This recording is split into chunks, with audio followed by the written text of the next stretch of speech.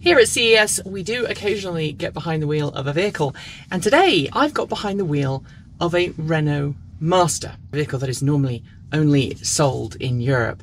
But I'm here with Philippe Devine from Renault, and this vehicle is here for one very special reason. Philippe, would you like to tell us a little bit about this vehicle as we take it around? Yeah, this vehicle is fitted with a hydrogen range extender. Right. And allowing it to extend the range of the original Master Z.E from around 100 kilometers to more than 300 kilometers. Tell me about this idea of having a range extended hydrogen fuel cell system on board, because a lot of people who like the idea of electric vehicles because they're not hydrogen fuel cell vehicles, and a lot of people who watch this channel would turn around and say, you've actually made this vehicle worse. So tell me a little bit about the decision to do that, because you've been working with Ferruccio on this, correct?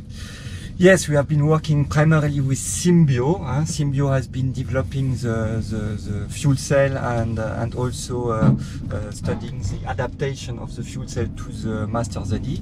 We have done that on the basis of the Master Z.E because it was relatively easy. The fuel cell is just being used to recharge the battery, and therefore the incorporation of the fuel cell into the vehicle was relatively easy. Why does it make sense? It makes sense on such a vehicle because of the weight and the size of the vehicle, of course, and the relatively limited autonomy that is granted by the original battery. We have about 80 kilometers to 100 kilometers minimum autonomy depending on the conditions, and thanks to the fuel cell we have been able to extend it to more than 300 kilometers. Wow. So a lot of people would say, okay, 300 kilometers of autonomy, that's fantastic. Why would you just not put a larger battery pack in? But there's a reason for not putting a larger capacity battery pack in a vehicle this size, right? Yeah, of course. For this vehicle in particular, you have the 3.5 tons limitations, and payload has a lot of value. So a bigger battery is a heavier battery, and this affects the payload of the vehicle. The second point is the cost. Of course, of the battery, and the third point is the range. As I mentioned before, not only do we have 300 kilometers of range, you can refill, and thereafter you can drive 500, 1000 kilometers if you want. And the fourth point is that this vehicle is not intended to be used at 300 kilometers on a daily basis. This vehicle is intended to be used at about the capacity of the battery, so means which is about 100 kilometers. 100 kilometers, without having the range limitation. Means if one day you need more range, no problem, you know you can rely on it. And I think it's really important at this point to note that your average car driver would look at this and go, 100 kilometers, that's 62 miles, that is terrible. Or, 300 kilometers, that's only 120 miles, no, sorry, 200 miles.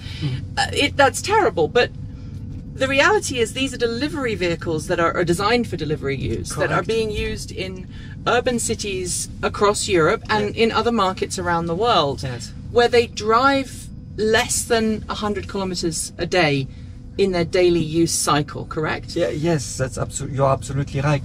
Already today with the full electric versions, most of our customers are satisfied because they can use those vehicles even with a limited range. First, they repeat every day, so they know that they know the range that they need, and they know that they will be able to fulfill their mission on the daily basis. Secondly, most of our owners are fleet owners, and they can dedicate vehicles to certain missions, and they perfectly can dedicate a certain number of the vehicles, a certain amount of vehicles from their fleet to the missions that they know those vehicles will be able to fulfill over the day. So what you're saying is, it's really important, but if you're watching this outside of Europe, you probably don't know this, the Master has been around for several decades, hasn't it, as a vehicle, in an internal combustion engine form. And so this vehicle is available as an internal combustion engine vehicle, as an all-electric Z.E model, and now in limited form as the range extended hydrogen Z.E. So you plug it in at night, as you would normally. You get the 100 kilometers of range, as you would normally, with the electric version. Correct. And then you can add that range extender when you need it without diminishing the payload as much as you might if you added an additional 200 kilometers worth of battery range. Because in a vehicle this size, adding 200 extra kilometers of range in terms of batteries would be 60 to 100 kilowatt additional kilowatt hour required, and this would be a weight of close to 500 kilos, let's say, or more. That reduces your payload to 3 tons. Yes. Instead of 3.5 tons. Well, yes, payload is the global gross vehicle weight. It's yes. the payload. We have 3 tons. But anyway, it reduces a significant amount of the payload because you have already the vehicle empty load of about, let's say, 2 tons. So a global payload of 1.5 tons. If you take 500 kilos off the available payload, it reduces it to less than 1 ton, to a certain extent even to 800 or 700 kilos, which makes the vehicle useless. Yeah. So for those who are watching, you might not know this, but we have this experience. I know I'm driving round and round in circles, and I apologize for that. This is Las Vegas, and we're not allowed to. It's very difficult to put this car on the road in the United States because it's from France, it's French plated and everything else. There's a whole number of hoops that you have to go through to make that happen. But in terms of how this feels to drive, this feels just like any other Z.E vehicle. I can hear a whir from behind me. Is that the hydrogen range extender? No, if it comes from behind, it's not the range extender, because the range extender is in the front. Wow! So that's general vehicle noise that I can hear behind me. Wow! It's just a general vehicle. There is no active system in the back of the car, so there is no noise that is generated by the traction chain or the range extender that is coming from the back of the car. Let's talk about the cost analysis for running costs based on, you know, your average fleet. So let's assume you have a fleet of vehicles. You've got some regular internal combustion engined Masters, you've got some BEV, battery electric vehicle Masters, and then you've got one of these. So how do they compare cost analysis wise? So the cost, the sales price of the electric Master is still somewhat significantly more expensive than the combustion engine one, but the big advantage of the electric vehicle is the running cost. Thanks to the low cost of electricity, the running cost of electric vehicle is the energy cost is up to 3 to 5 times less expensive than a similar combustion engine vehicle. For hydrogen, it would be comparable under current conditions, depending on the cost of hydrogen, country by country, etc. But it would be comparable to a combustion engine. And that is the other reason why we went to range extender.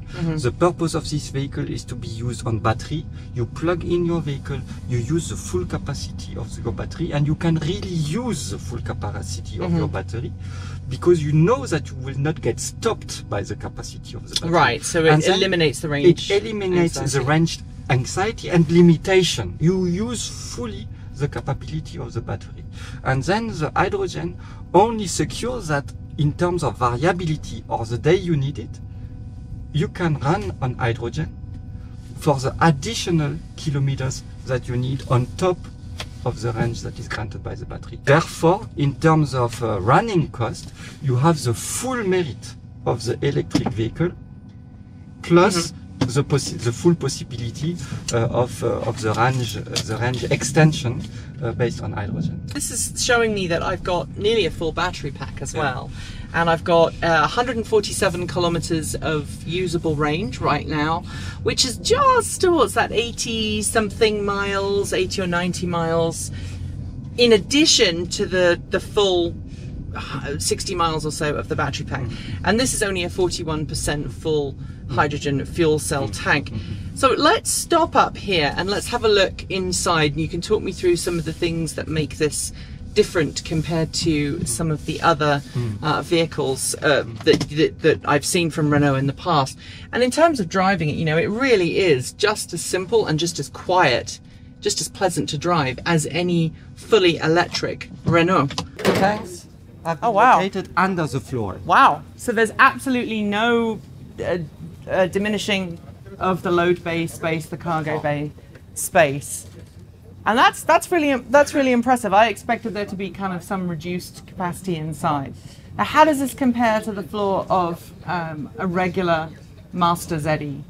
The floor of the Master is one of its unique selling points. Being a traction vehicle, the floor is low, and it is a very well accepted feature of the vehicle. And the floor of this vehicle is absolutely identical to the floor of a combustion engine or a conventional Z.E version. And you can get a pallet truck in there just like you would any of the other impact on the load volume. Presumably everything is nicely protected and hidden of under course there. It's under the floor, it's protected by a specific shield, and there is absolutely no impact on the vehicle. And you said earlier on that the range extender sits up front, so it's out of the way of the rest of the vehicle. Yes. And you fill up here, is it? In the Yes. So you have the filling places. On this side, it's the charging.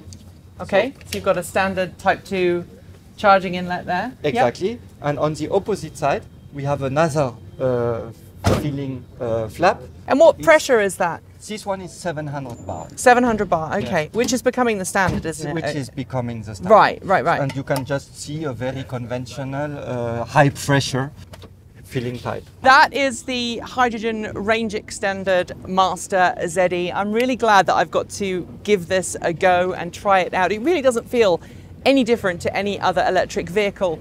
For private vehicles, range extended hydrogen fuel cell vehicles make less sense than just having a larger capacity battery pack. But for vehicles like this, it makes a real difference. I'd love to know what you think in the comments below. We'll be bringing you more content from CES very shortly. Until then, don't forget to like, comment, subscribe, support us through Patreon, buy us a coffee on Ko-fi, or visit our swag store. I'll be back soon with more great content. But until then, keep evolving.